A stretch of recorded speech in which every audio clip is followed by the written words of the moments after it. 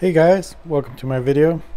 So tonight's video is about this. This is a custom little build for one of my customers. It has a force oscillator.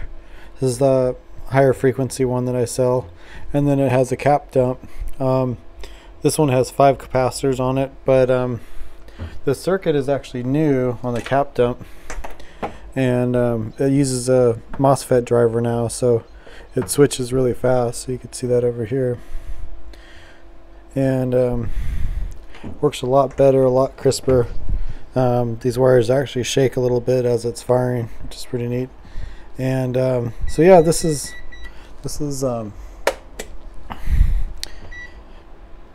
just a custom build. He's going to be using it to charge 12-volt batteries with different power sources. So this could pretty much go down to 4 volts and still pulse charge a 12-volt battery. And yeah, it's pretty neat. So we fire it up and show you how it works. So there's a little on and off switch right here. We have a neon that lets you know if the output is not connected.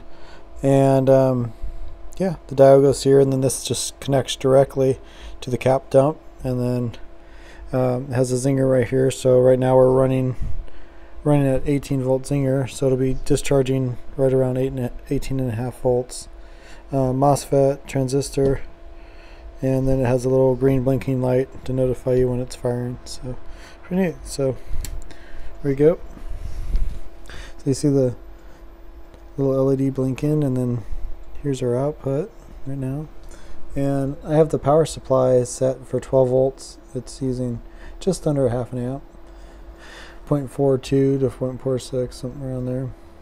So we're basically just a hair under 6 watts right now. And then this is the waveform on the oscillator. So this is the oscillator charging. So as it charges, the frequency gets down. So it goes between 12,000 and 14,000 hertz. So 12 kilohertz to 14 kilohertz. So it's a pretty fast little force oscillator. And so what we could do is we could turn this voltage down, go down to 6 volts, and kind of see what happens here. So 6 volts, it still works. We're running at 300 milliamps. So this is what's neat about these little oscillators. You could use a variety of different power sources to charge a battery. You could use solar, you could use crystal batteries, you could pretty much use whatever gets in that criteria there.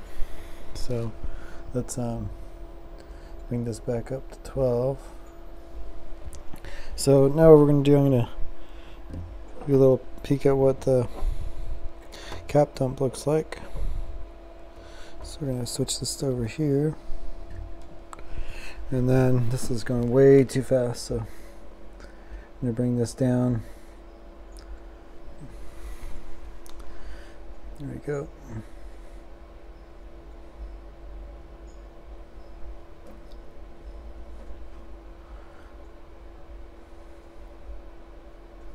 So yeah, there we go.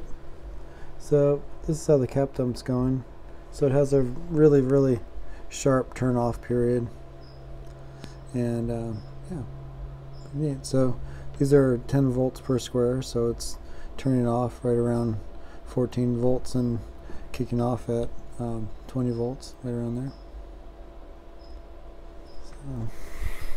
So yeah, when this fires, it actually makes a little tick, and these wires vibrate a little bit every time it fires. So yeah, pretty neat little guy. And if you guys are interested in something like this, you get a hold of me on my website, kanergy.store. Thanks for watching.